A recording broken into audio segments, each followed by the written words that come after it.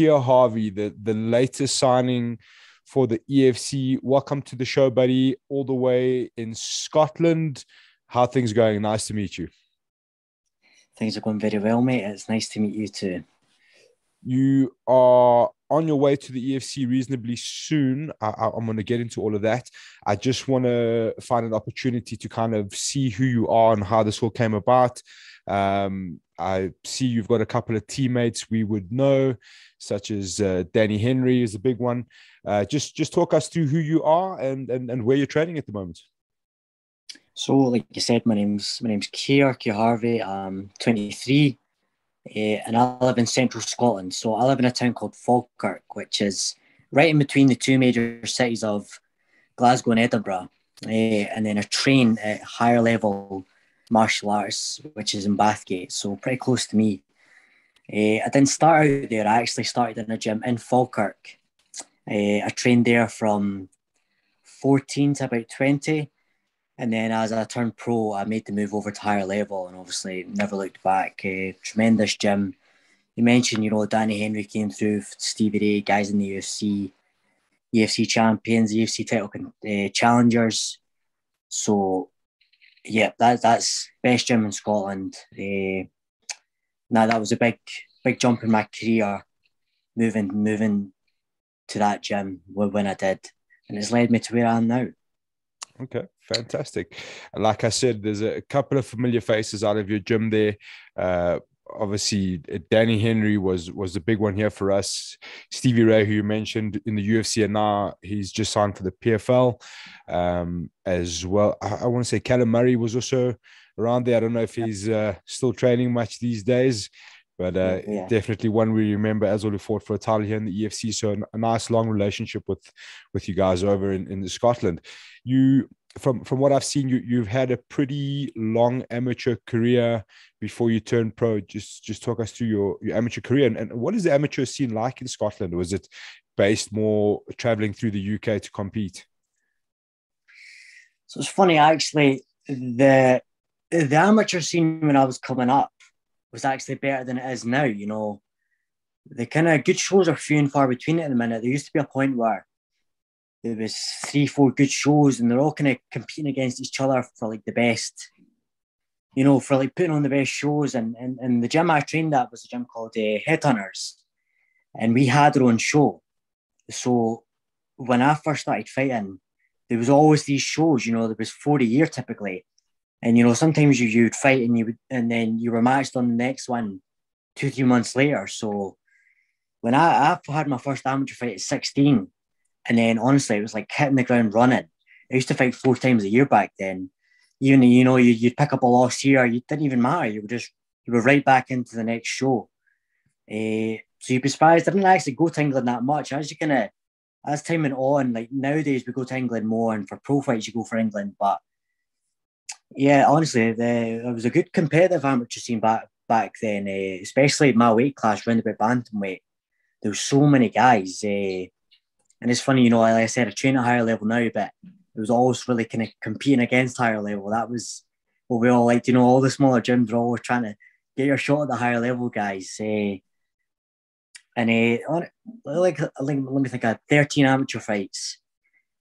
And honestly, in hindsight, I probably would have stayed amateur a bit longer. I think the more you can do there, the better. I just got to a point, I had a weird dip where I was just struggling to get matchups. There was plenty of guys, I don't know. I think maybe being in Scotland, once I kind of got to the top of the Scottish ranks, it became a bit harder to get on some English shows. And then I got offered an opportunity for a pro fight.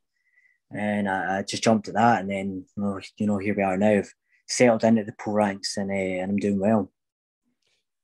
Yeah, it's an interesting one. I think some guys tend to rush the amateur scene quite quickly, especially here in South Africa. That's been a bit of an ongoing problem. Like guys get 2, 3, maybe 4 amateur fights and then jump ship straight over to the pro ranks. And sometimes it's not always the best solution. I understand you got to start earning some money eventually, but it doesn't always work out. So funny enough, it seems, especially UK guys, American guys tend to spend a longer time in the amateur ranks. So it's interesting to hear the perspective on how that all works out. So you've turned pro, your record's 4-1 now as a pro, am I correct? Yep. And what are the kind of shows you've been competing in as a pro? So my first pro fight, just a kind of smaller show down in England. My second pro fight was like a good sized show in Scotland, but I was the main event of that. I beat a good Scottish level guy. Again, the third one was just on another Scottish show, and then I had a loss, and then I was lucky enough to I got a chance to fight on Cage Warriors, and that's the difference there. Like once you get on one bigger promotion, it's like it opens up your profile to them all. Sure. So I had the one fight on Cage Warriors, coming off a loss, no less. And I had 3 teammates on it. So it was kind of, just they had guys to match and they were already bringing their team. So it was like, you got any featherweights, I got slotted in. Got a first round finish there, made a big statement. And then, after that, I had Bellator reached out. Now I've got the EFC. So it's like, once you can break that seal of getting on a bigger promotion and performing, it's like it opens you up to all the other ones, and you don't really want to go back to regional. So it's like you need to put your time in on the regional shows, especially amateur, and then some guys are lucky. It's so different, but especially coming from Scotland, we can be overlooked. So I fought on some regional shows here, belt, I got to 3-0. And then eventually I got the call for Cage Warriors, and that I noticed a big difference with that. Suddenly it didn't seem unreasonable to get on any big show. So yeah, that was a big difference. I want to ask about your loss. It was to Kieran Reid. Is he not a teammate or a far side of the same gym? Kieran Reid is a teammate, and a very, very good friend. He's actually coming with me too. He's going to be in my corner for this fight. It's funny, it's always interesting when you're a training partner with someone you fought. We have some good banter about it. It was a good fight, a really close fight. And honestly, I've learned so much from Kieran. He's a very valued teammate and friend of mine now. So it's funny how it works out. Have you got some back in the training room? Yeah, well, it goes back and forth. Trust me. You got to be careful how you answer that, eh? Yeah. Kieran's good. Kieran's a killer. Fantastic. You mentioned there Bellator, that was on the cards for you. Obviously, we know COVID has made things pretty complicated. Bellator Europe's only set to return it's coming up pretty soon, I think. From what I understand, your opponent pulled out, if I'm not mistaken, and now you're headed to the EFC. So just talk us through what was happening at Bellator and how EFC came about, how it all happened. So, that's a similar situation to Cage Warriors, actually, because, these promotions didn't have, like, their guys. So Bellator's, like, they're in links with SPG, and with Cage Warriors, it's like some of these bigger English gyms. So for that case, like, he was signed to Cage Warriors with a big team, and I was just the guy being brought in, and I've won. I've upset it, and I've won. Bellator was the same guy. That guy, Azael, trains at SPG, and those Ireland cards are head to toe SPG guys, and I was just being brought in to fight him. And once he got injured, pulled out. So that's all I really heard. He fought on UAE Warriors, fought a lower level guy. Got a third round finish. So, and then suddenly is injured. It's a young guy, seemed to win fairly easily. And then all of a sudden he was just injured, and that's all I heard. It wasn't the best communication from Bellator, and because he was the guy they were trying to match, he was off the card. Well, there was no interest in matching me. So it's a good promotion, Bellator, but I feel valued at the EFC. That offer came in, and straight away I noticed the difference. I'm not just a guy being brung in. They are in. They signed an extended deal. They're interested in building me up and learning more about me, like I said, but Bellator was just a guy being brought in. They don't care, you know what I mean? There was no talks even trying to get me rematched, or it was just he was off and I was just dropped off like that. So it's not really what you're wanting. I already feel a better, and I'm not even fought for the EFC yet, but just from what I've noticed so far, and even with like my teammates in the past, they're interested in you. They try and tell your story, and Bellator, big promotion, whatever, but you want to feel valued for where you're fighting. You want them to care about you and who you are as a fighter as well, instead of just bringing you in to try and lose to their guys all the time. You know what I mean? Sure. Understand 100%. You mentioned teammates trying to sell your story. You've obviously got quite a bit of insight on as to how things work over here, what the promotion's like. I'm sure guys like Danny Henry would have advised you on EFC and how it works, what to expect, and those kind of things. So what have they said about the EFC, and what has been their advice for you so far? Honestly, I've heard nothing but good things about the EFC. I didn't even know what the EFC was, and I remember speaking to Danny one day, and he's like, "I've signed with the EFC." I hadn't even heard of them, and it was this really big promotion, outside Africa, and you can tell they've really modelled their approach from the UFC. Sure. But it's like, why would you not? You know what I mean? They're the best in the world by a bit. And with Bundy going, he broke his arm and couldn't train or work for a while, and they were taking care of him. Honestly, every time they've gone, it's always glowing reviews. So that's why there was no hesitation about signing on to fight with them. Sure. I want to ask you about your opponent coming up, Tumisang Madiba, who's very well known in these parts, high flying, fast talking, fan friendly. He's going to be a big fan favorite. Obviously, you're in luck. There's no crowds to chant and boo as you come out, as it would be, which never really happens in the EFC. But he's a massive fan favorite, and there's good reason for that. It's kind of got to do with his pretty wild fight style and hard hitting. He's now training with a massive camp here in South Africa. How much do you know about Tumisang Madiba, and do you spend a lot of time studying that, or you kind of just rely on your own skill set? You're not too stressed about what he does? Really, I all I know about him is what I can see on Tapology is his record.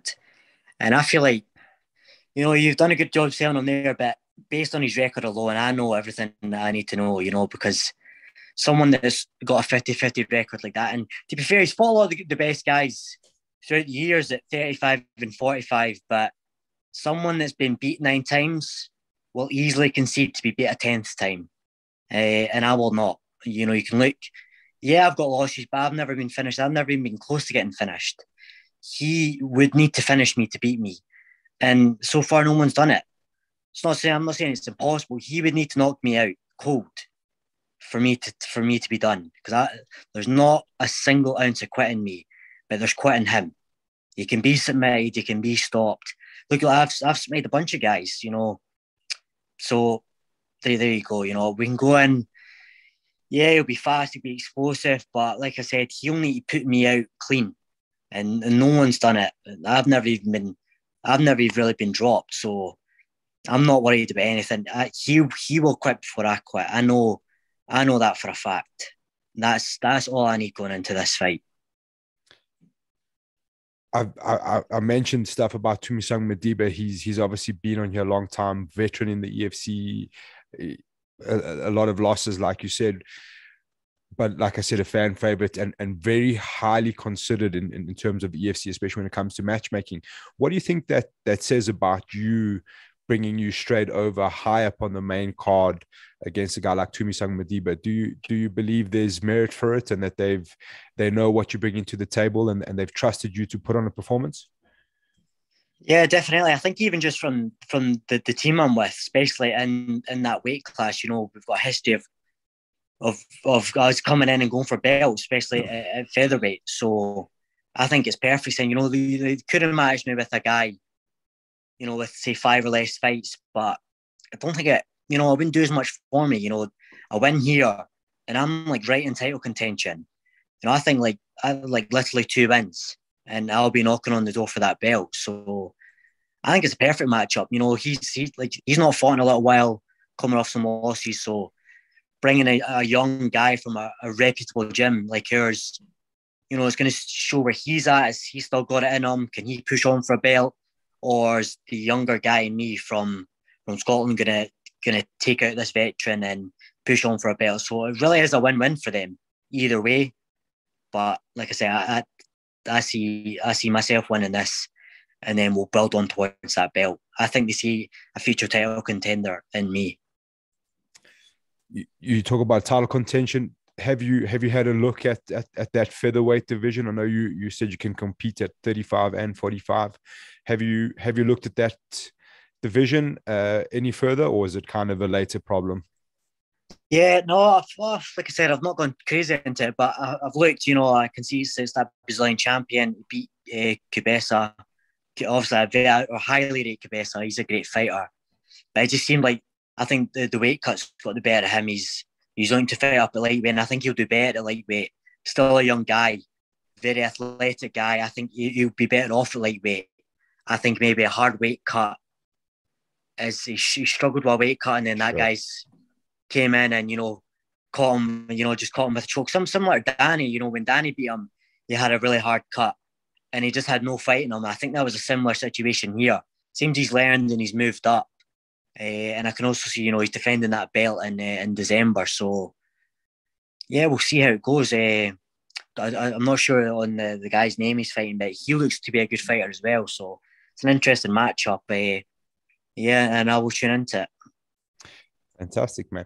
I want to give you just two opportunities, obviously, for the EFC fan base. If we had to ask you on fight night, what can we expect from you in terms of a fight style?